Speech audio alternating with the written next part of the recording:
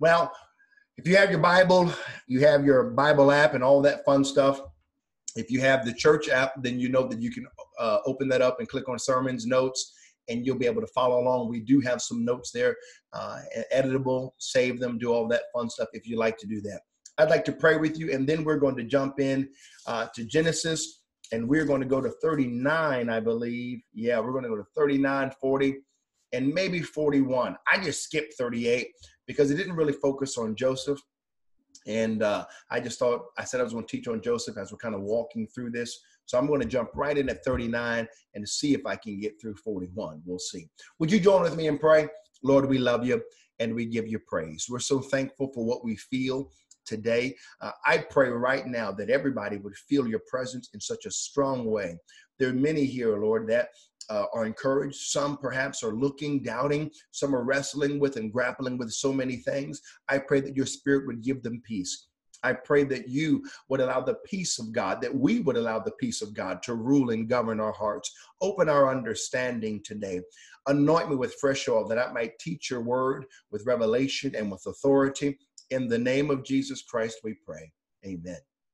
Praise God. I trust now that you have those Bibles and you're ready and you're locked in. And what I decided to do this time, to do things a little differently, is I am going to have my scriptures here on the screen, so that way I'm not looking and all that stuff. So let me just do that and get things ready here. Let's look at Genesis 39, and I'm going to be reading, I think I'm going to read right now through verse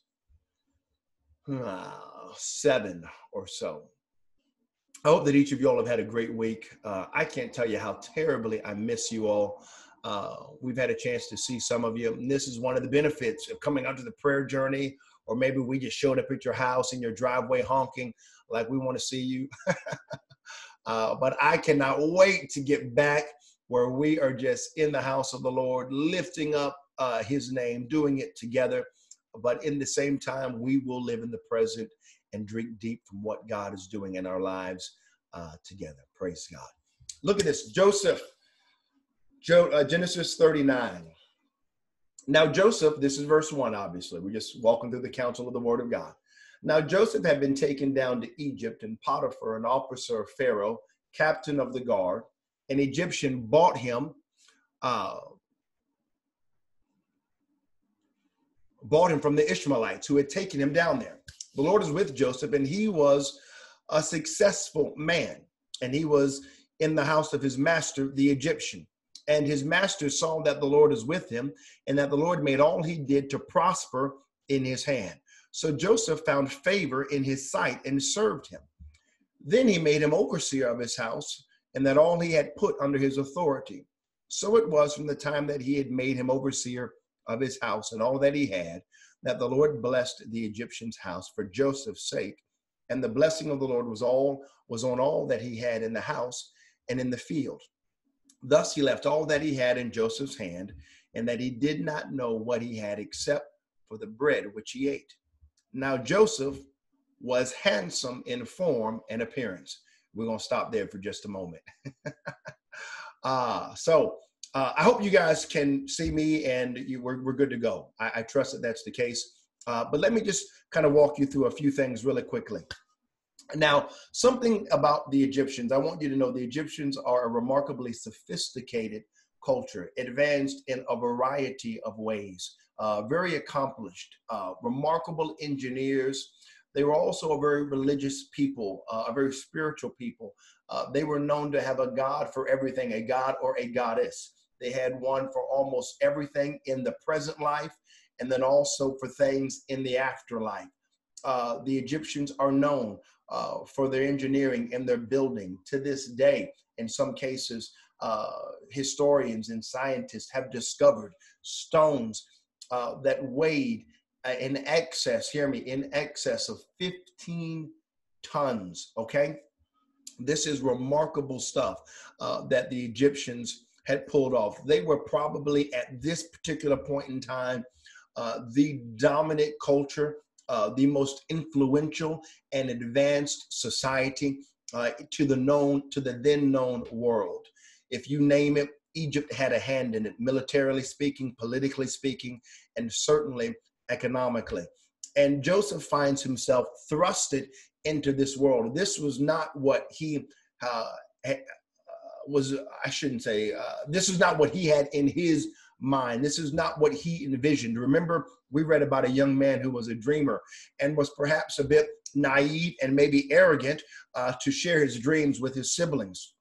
However, this is not what Joseph had in mind, but we see a couple of interesting things here that I want you to understand. First of all, now Joseph, read this in verse 1. Now Joseph had been taken down to Egypt. Here's another instance where we read about Egypt and the people of God going down into Egypt. Remember when Abraham was called to get up from out of his country in Genesis 12, he does that, but the famine hits. And when the famine hits, the Bible says that Abraham went down into Egypt. Egypt is a type of the world. Whenever we read about Egypt, we always hear about somebody when they're visiting, they're going down. Can I tell you, when you and I are going to the world, if you are leaving, you are going down. You are not headed in the right direction. Now, I will say this. This is interesting. Joseph's brothers thought he was a problem. They considered him and his dreams to be trouble. But we're about to find out that those dreams will be a massive blessing to Israel, to Egypt. As a matter of fact, they just thought Joseph was an annoyance and a nuisance, and they called him a troublemaker. But he was a blessing to Egypt. Praise God. And this goes back to the covenant that God gave Abraham. Remember, he said, I'm going to bless you. I'm going to make your name great. And I am blessing you to be a blessing.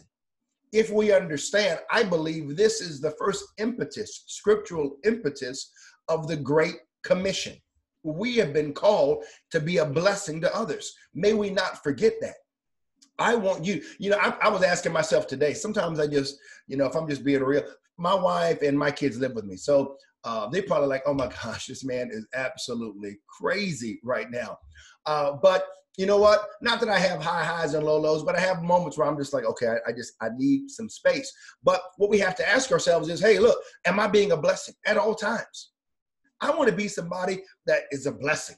I want people to be excited to be around me, to be encouraged to be around me. And this is how the house of Potiphar, and Potiphar specifically, felt about Joseph. Now, of course, we know that God promised Abraham that his descendants would bring blessing to other nations. And Joseph is fulfilling this promise. Now, Joseph is a good example, okay? And let's just talk about this for a moment, of being or making the best, if you will, out of difficult circumstances. Boy, that'll preach right there, won't it? Right now, we're trying to make the best out of difficult circumstances. COVID-19. I'll give you an example as I'm preaching. I have prepared, or teaching, I should say. I'm preparing and studying and working on things and trying to learn new aspects of Zoom, and things didn't go like I thought they would. At the end of the day, I can only control what I can control. I'm not going to get bent out of shape and lose sleep over that. I'm going to make the best out of the circumstances. Can I tell you, I could have been like, just mumbling under my breath and like, what's going on? Nothing ever works. This can't work. And why isn't this working? And just kind of lose it and be like, no, it's okay. Can I tell you, we all need to learn to make the best of circumstances, even when those circumstances are unpleasant. And I hope and pray, man, I hope that, I hope we're worshiping, we're praying, and we're getting connected at home. But boy, when we get back together, let's make the best of it. Let's worship God with everything that we have. Let's lift up a loud voice to him together. But you know what? In these circumstances, let's make the best of it.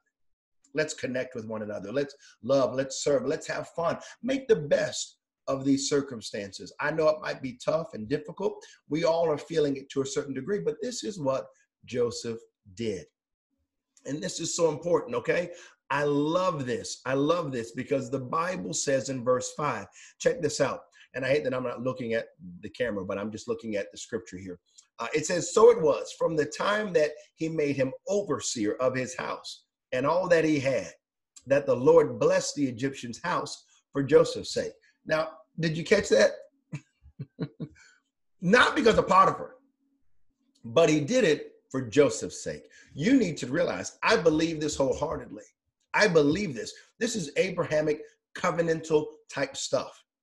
Some reasons why. I was talking with somebody just recently, and they were like, oh, Pastor, pray because, sister locations or different venues within their organization came down, had some COVID cases, but they were like, nothing here. And I said, praise God. You know what? That the Lord is with you. The hand of the Lord is upon your campus where you're working. The hand of the Lord is upon where you're working. The hand of the Lord is upon you and your home and your family. And so we see this kind of favor, this divine favor that's on Joseph's life. And Potiphar is being blessed because of Joseph. And Potiphar knew that. This is why Potiphar was like, look, bro, I'm going to promote you so quick because I can't lose you. What I have to do? I'm so confident in your leadership. I'm so trusting in and confident in your character and in your integrity. I'm so convinced that you've got the goods and I see it. I can't dispute it. So here's what I'm going to do, Joseph. I'm going to lay back and just let it ride. I'm going to put it in your hands and watch God bless it. Praise God. When we do things unto the Lord, and I'm going to talk about this a little bit, I think you can already tell that I probably won't get to chapter 41. We're going to see here. But I want you to know when you have to be faithful. I want you to hear this. I want you to catch this process. And I want you to be asking yourself, this is more than hopefully just a good Bible study. I want you to just kind of say, God, how does this apply to me? Let me look at the word. Let me study this a little bit. How can I be faithful over what God has entrusted to me? Can somebody say amen? Now, and in that, we'll see this. How was my life? Look at Joseph and how he grew. How can I grow so that people can entrust more to me? Even if you are a teenager, you know what you can do? You can, let me just make this plain. You can do your chores consistently. Now, look, you're not getting up and running to school. You're not getting on the bus or getting in the car. You might not have all the extracurricular activities. This is a wonderful time to develop some good habits that will carry you on in life.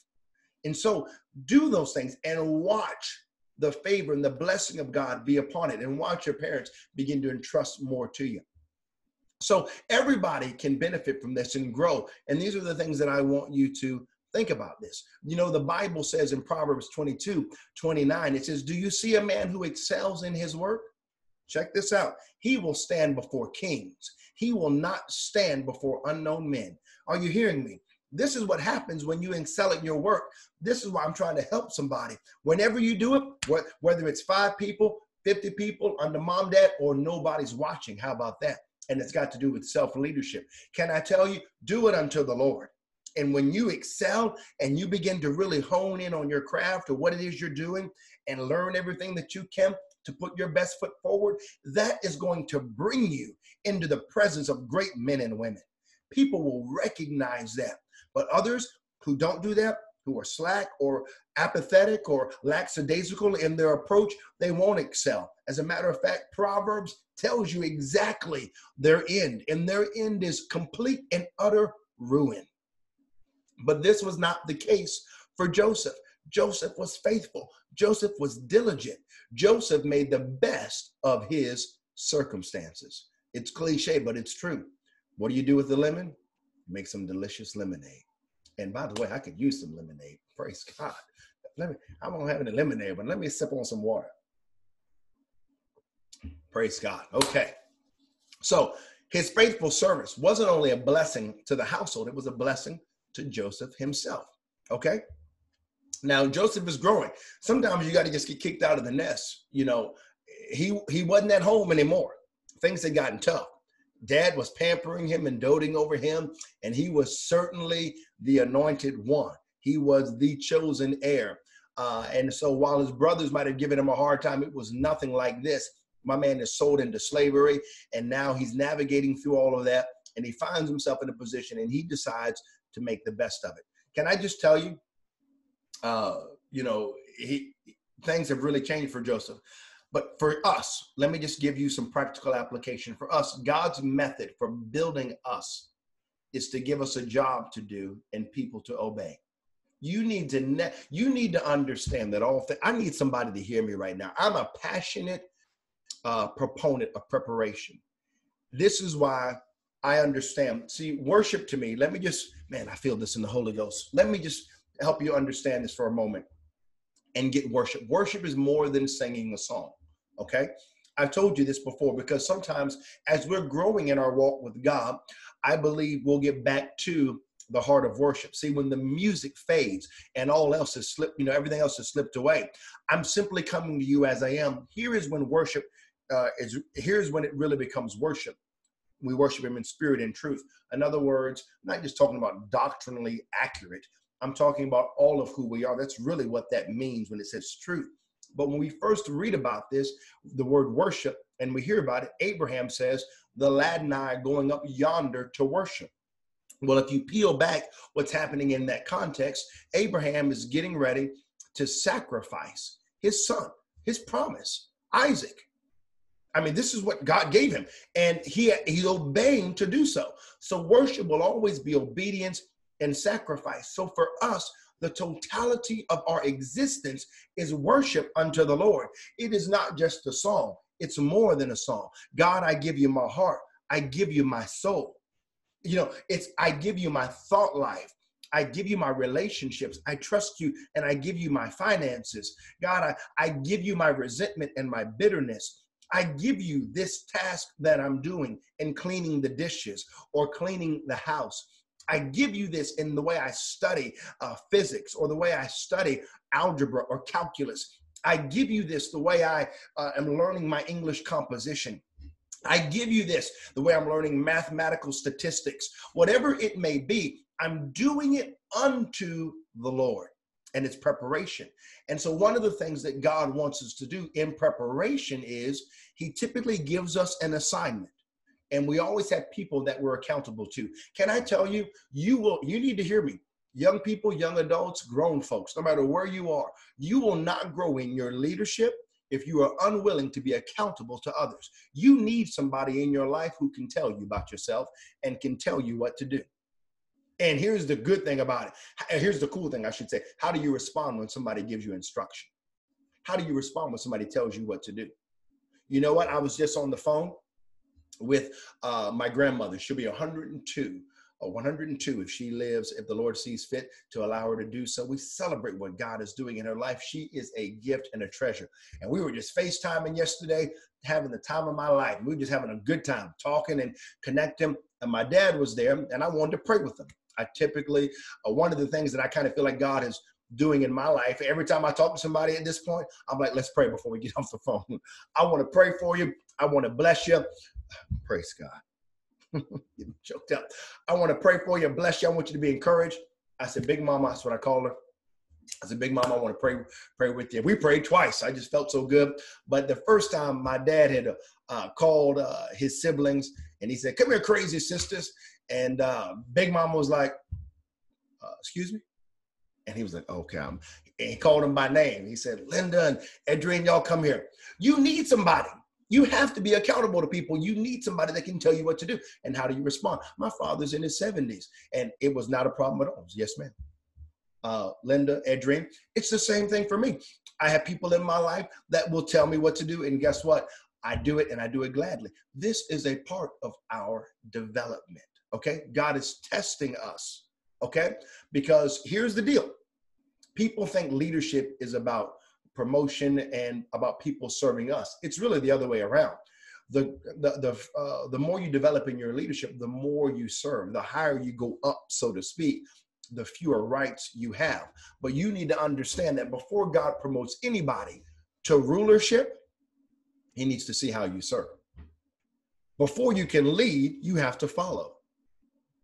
And it's easy to follow when everything is great. Oh boy, I mean, let's do it. Let's do it, Pastor. Let's do it, Mom. Let's do it, Dad. Let's do it, boss. Oh man, everything's great. Until somebody wants to do something that you're not thrilled about or you don't agree with. And then it's like, oh, they don't know what they're doing. Or, you know what, I'll do it, but I'm not going to do it with a smile on my face. They're going to know. It's kind of like, that young, the mom would tell the boy, sit down, and he didn't want to sit down. I might have the story confused a little bit. But anyway, he sat down. But on the inside, he was standing up. And that's what he said. He said, I might be sitting down, but on the inside, I am standing up. And, we can do the same if we're not careful. Can I tell you, enjoy this process. Show God he can trust you in this process. Show God can trust you with a test. Show God can trust you because the test is trying to prove you. The test is trying to prove you. Before he allows us to exercise authority, we have to learn how to be under authority and learn how to obey. This is the only way we'll be able to exercise his authority, is if we learn how to submit to authority. Are you hearing me there? And Joseph is learning this, and God is blessing it. And it is evident to a pagan people that God is with Joseph. They've seen what their gods can do. Now they're seeing what Jehovah can do. This is phenomenal stuff. So now let's check it out. Now, because a lot of people are checking Joseph out. Y'all know where I'm going. A lot of people are checking Joseph out. See, the latter part of verse 6, Joseph had to deal with what Mateo and Tito deal with.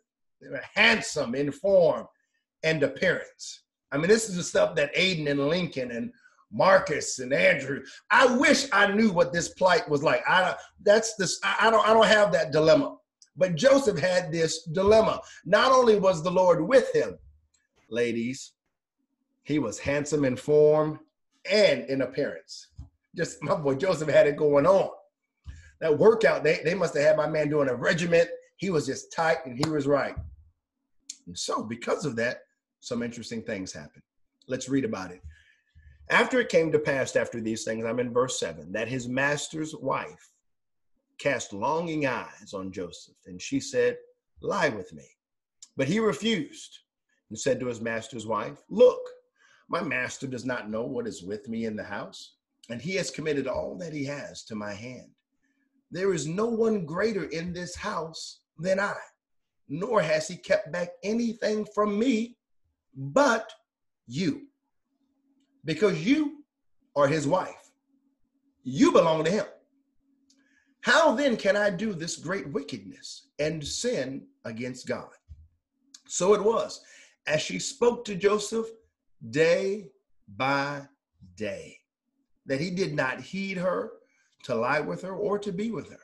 But it happened about this time when Joseph went into the house to do his work, and none of the men of the house was inside. Sounds like a setup. That she caught him by his garment, saying, lie with me. But he left his garment in her hand and fled and ran outside. And so it was, when she saw that he had left his garment in her hand and fled outside, that she called to the men of her house and spoke to them, saying, see, he has brought into us a Hebrew to mock us. He came in to lie with me, and I cried out with a loud voice. And it happened when he heard that I lifted my voice and cried out, that he left his garment with me and fled and went outside. So she kept his garment with her until his master came home. Then she spoke to him with words like these, saying, the Hebrew servant whom you brought to us came in to me to mock me. So it happened as I lifted my voice and cried out, that he left his garment with me and fled outside. So it was, when his master heard the words which his wife spoke to him, saying, your servant did to me after this manner, that his anger was aroused. Then Joseph's master took him and put him into the prison, a place where the king's prisoners were confined, and he was there in the prison. Now, Joseph had already suffered a great deal because his brothers hated him and threw him in a pit. But now he's facing even a greater danger to a degree, because while his brothers, some one of them did, Reuben we know, and Judah were like, hey, look, let's not do that. We know they sold him into slavery, but now he's facing a greater danger because he's facing a woman who has no morals, no scruples, and frankly is an evil woman. Let me tell you what Proverbs, by the way, I want to encourage you.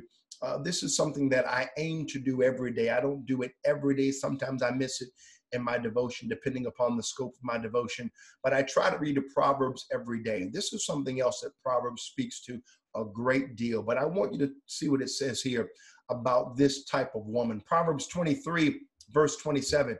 It says, for a harlot is a deep pit, and a seductress is a narrow well. So it's a different pit that Joseph was dealing with, but he was dealing with the pit nonetheless. And the reality of it is this pit is a whole lot deeper than what Joseph's brothers had thrown him into. Potiphar's wife is treating Joseph in a humiliating way. Now, in one sense, I know if you study this or you read a little bit about it, you're probably saying, wait a second, Pastor. Isn't he a slave like her property? I would agree with you, yeah. And she probably treated him like property. She probably viewed him as property. And so she probably became very angry when she's telling her property, as she sees like, well, this is my husband's, and whatever is my husband's is mine. So when I tell you to do something, i.e., if I tell you to give me a glass of water, you best go get me a glass of water.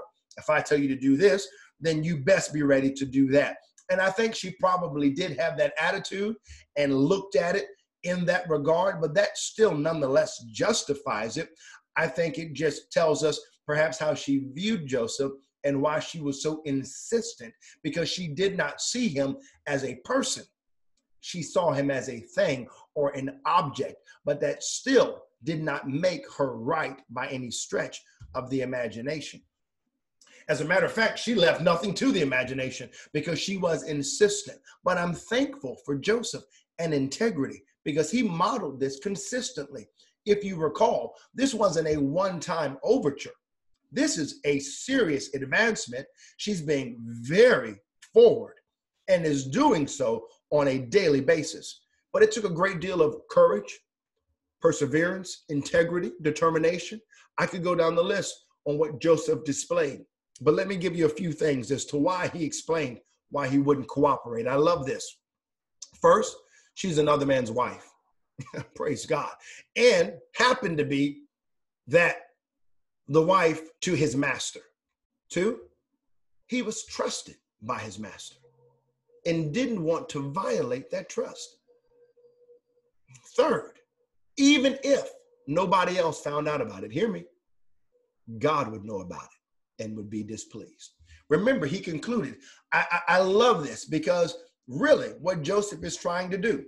Now, everybody knew the favor of God was on him, including Potiphar's wife. So he says, listen, you're this man's wife. Two, this is my master. Okay. Three, he has entrusted everything to me except you, because you're his wife. He's trying to rationalize with her and give her very credible and legit reasons as to why he should not commit this transgression. And then, most importantly and emphatically, he said, okay, if nobody knows, God knows. He would be displeased. I will not sin against God. And so Joseph does that. And so really we understand her posture. She wanted a moment of pleasure, but Joseph refused and would not sin against God. I'm thankful for that. I'm also thankful for that counsel. You know what? I just want to talk to our men just for a brief moment, because Paul did tell Timothy to flee youthful lust. I know we might be thinking, man, and we kind of laugh, Joseph just running. There are some times when it's okay to run, because he said flee youthful lust. I know sometimes we might think of running as being a coward or cowardice, but can I just tell you, and that might be the case in some instances, but there are some instances when it's okay to run. You know what? When you got to run, man, you put on those kicks, you get in there and you go, and you'll watch your character, your integrity, and more importantly, your purity will be preserved. Now, here's something else that's being revealed about Joseph. I want you to just let this settle in for just a moment. I'm not going to keep y'all. You all have been so kind. Thank you, because typically we try to break this up and Mateo gets on the call and you all don't have to listen to me the entire time. So thank you for being so gracious to endure this We really are going to mix this up and hope to make this a bit more engaging. And I am not going to keep you all more than an hour. That's my commitment. So we will be stopping shortly. But I want you to understand what's revealed about Joseph in this process. Okay? Self-control. Self-control is an important factor in building character and preparing us for leadership. Now, we all know the end of the story, so we know where Joseph is headed. But I want you to look at how he is faithful and diligent over a few things before he can be promoted to ruler, and God entrusts him with more.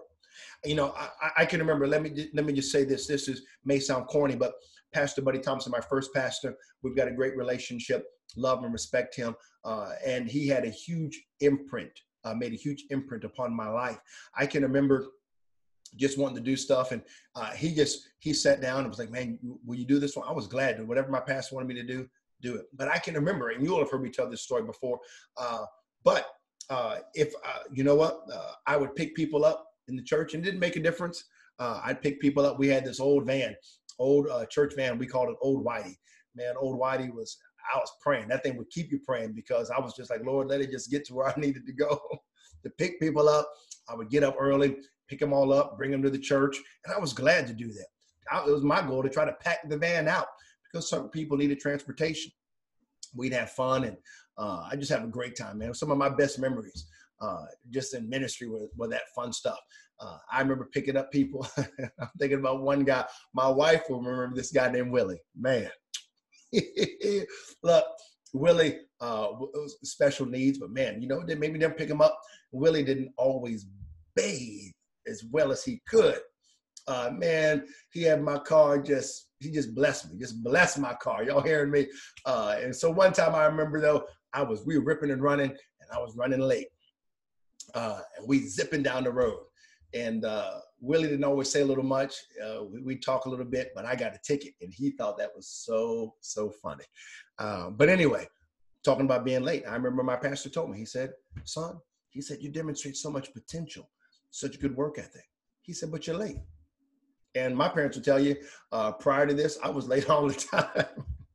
Even early on in our marriage. And this is when Buddy called me out, because he used to drive Sarah crazy. Sarah has trained me, and look, you know, we know who runs the house, and any married man knows that, okay? It's your wife, don't kid yourself. But she was like, look, this stuff is gonna stop. And so it helped me, but I also remember Pastor Buddy saying, man, don't you value other people's time? Who do you think you are? How can you be so self-absorbed, so unaware of others, that you think what you have going on in your world trumps what everybody else has going on? And he just spoke frank to me. He was like, who do you think you are? He said, we've been waiting here 10, 15 minutes. And it was just like, I needed that wake-up call. It was an opportunity for me to develop self-control. I can remember another time when I used to drive. Man, I used to be a speed angel. I don't want to say a demon. I just speed angel. I just always speeding. And I can remember losing my privileges, because it is a privilege to drive. And I lost those privileges for a season. But I can remember one day I was just driving and speeding, and man, the Holy Ghost came in my car so strong and was like, why are you speeding? And I was like, Lord, I'm just being honest. I'm running late.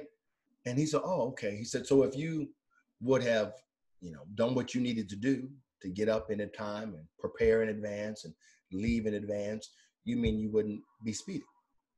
And he said, so you have a lack of self-control and preparation. Man, the way he was talking to me wasn't scolding me, but he was just kind of lovingly, like only the Holy Ghost can do, lovingly revealing this to me. And I realized, he said, you don't have to speak. You're choosing to do so. But are you subjecting yourselves to the law of the land? Or do you think you are above it? And I thought to myself, God, you're right. I'm just repenting, broken. And I needed to realize I was choosing. So self-leadership or self-control, while it is difficult, it is an essential tool to preparation. And these things add up. Don't speed. You show up on time. Next thing you know, as the Spirit, remember, it's the fruit of the Spirit that will help you with temperance, self-control. The next thing you know, you're governing what you say. You're governing what you think. You're governing what you listen to. You're governing what you watch. And you're finding yourself in alignment with the Holy Ghost. And there's nothing more fulfilling and rewarding and liberating than being in tune with God, because we have learned to deny ourselves, pick up our cross, and follow after him. Joseph is living this out.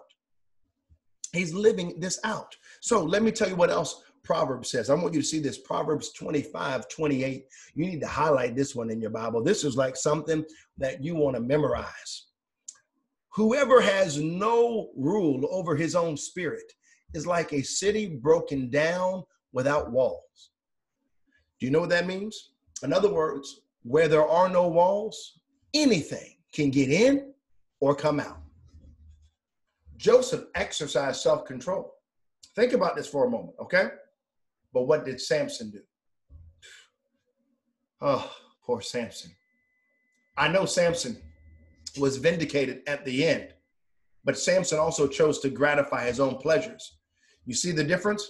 Yeah, Samson was vindicated at the end, but he ended up buried in a pile of rubble. I need somebody to hear me. But Joseph ended up ruling a throne. My God, I could finish right there.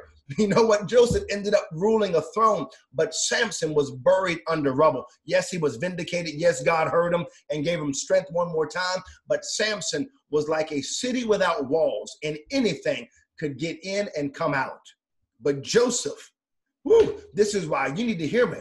If you can have discipline, if you can have self-leadership, if we can learn self-control, then that thought that tries to come in and tell you you have no value, you have no purpose, nobody's paying attention to you while you take care of these fries, or while you mopping this floor, or while you're doing this behind the scenes, you can shut that voice out and say, I'm doing this to the glory of God. I'm doing this with the joy of the Lord in my heart. I'm doing this so God can be blessed and the people can be blessed, and God will bless that. Praise God. So, you know what? What else is important here is this. We know now, keep in mind, Joseph was signified by his garments. Whew, goodness. I love this stuff, and I have to pick up the pace here in getting through this a little bit more efficiently. But I'm so enthralled by what's happening here. So remember, Joseph first receives a coat of many colors. And in some cases, depending upon the commentator and what we read and study, it could be a well-adorned coat and not necessarily just a coat of colors from a fabric perspective. Could be both. But anyway, he had that. We know he lost that. It was marred with blood and returned to his fathers as if he was murdered by some wild beast. Now he's receiving a different coat, and he loses that because he has to lose that because he's running for his life. And so it's interesting. He lost that coat, but he kept his character. Can I tell you, he could have kept a prominent position, so to speak, but Joseph realized his character was more valuable. This is where you and I have to value certain things. This is where we have to say, you know what, as opposed to position, I value character and integrity. This is why I appreciate, and I remember my wife very early on in our friendship, which it was just a friendship. I think I said this last week, or it was just, we just were really good friends. It was remarkable. And then I remember sharing some things with her, and then our friendship, the nature of it changed. And even for quite some time then, we hadn't expressed it. But in all of that, her character, integrity is impeccable. Forget lying. Forget it. Won't happen. I'm like, she's that kind of person. It's like right now it's 8:27. If I ask her what time it is, it's 8:27. Not 8:30, not 8:25. You know, and I can remember early on in our marriage, you know, it's kind of like, oh, I'll be there in 5 minutes. And she was like, it's 8.5. You said 5. You know, either you mean 5 or 8.5. It's just as easy to say 8.5. You know, so say what you mean and mean what you say. And so it's like, hey, that was holding me accountable. You know what? Character, it let me know right out of the gate, even though I knew that before we got married. She is a woman of principles, of character and integrity. Not gonna lie. regardless of what's at stake. And I'm thankful for that. Can I tell you, Joseph was willing to do the same. And those folks, may we all be willing to do that, where God hews out our character. You might have opportunities and moments where somebody might think well of you because they perceive you a certain way, or you're able to slide or manipulate a certain scenario, but God knows. And ultimately, who wants to play cover up? Be free from all of that and know that if God's hand is on your life, God is going to keep you. God is going to sustain you. God is going to raise you up, because promotion doesn't come for the east or the west. It comes from the Lord. Now, here's what I want to do. We're going to talk about learning to wait. I'm going to circle this because this is going to be so good. I need to calm down because this will be on YouTube. But I just get so excited. Next week, here's what we're going to do. We're going to talk about learning to wait. And this is the process of what Joseph is going through. 13 years are unfolding right before our eyes with the life of Joseph. And I can't wait to unpack them, because those that wait upon the Lord, you know it, they that wait upon the Lord shall mount up with wings as of eagles. Listen, I'm telling you, when we learn to wait, and so we're going to talk about that next week, but of course you have to wait until then. I love each and every one of you so much. You all are so valuable to the kingdom of God. I want you to know that the hand of God is upon each of you, and his plans for you are just as big as he is.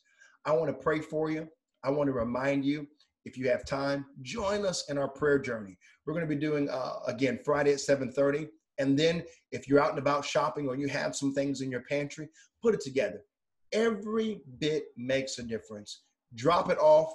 We'll be there. It'll also be a good excuse for us to see you. We'll have gloves on. We'll take it out of your trunk. Nobody will touch anybody, or we'll get it, but it'll be a great time. We're going to make an impact Saturday from 11 to 1, partnering with Growth and Gain.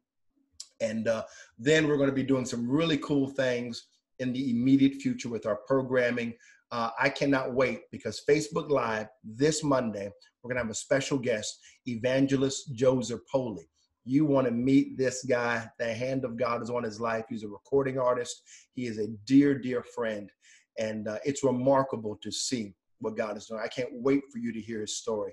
You're going to be challenged, and God is using him all over the globe. He's seen miracles, signs, and wonders.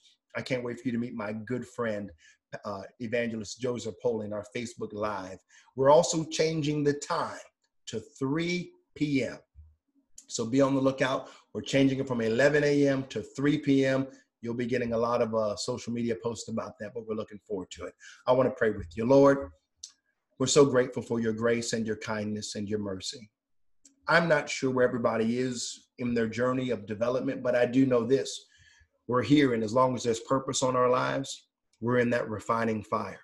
Whether that refining fire and how it manifests itself in our relationship with our spouse, or in our relationship with our children or employer, or just self, or with you. Lord, I just pray that you would reveal to us, and maybe even in a loving, gracious way, put the magnifying glass on some things that we need to work on. Lord, we want our character. You want us to know wisdom in the secret place. Help us, God, to be willing to be vulnerable and be broken, and to say, man, I've got this issue in my life, or I've got this area that requires a little bit more discipline. And give us the wisdom to invite people to hold us accountable. Help us to trust you in the process, and to not get ahead of ourselves. I know we can easily see ourselves on the throne. That's easy, but nobody sees us or sees ourselves holding a broom and serving. God, help us to understand that you, the creator of the universe, made yourself of no reputation when you took off your outer garments and knelt before your creation and washed their feet. What a marvelous example of servant-based leadership. If you can do that, if you, the King of glory, can come and robe yourself in flesh, divinity, putting on this tent, if you can do that, how much more with your spirit living in us can we serve others and enjoy this process and trust you and give you the glory. Lord, I know that we're preparing us for greater. You're preparing us for greater. There's a shift. Help them to see that, but help us to be faithful in this process so that we can be ruler over many for your glory. In Jesus' name we pray. Amen. God bless you all. I'm so thankful for each of you. I hope that you enjoyed this. I enjoy connecting with each of you. I cannot wait to see everybody who comes out Friday night. We're going to have a great time. And then if you can't make it Friday, or you can make it Friday, maybe you can make it Saturday. But hopefully we'll get a chance to see you in person. God bless you. Love each of you dearly. Have an extraordinary week in Jesus.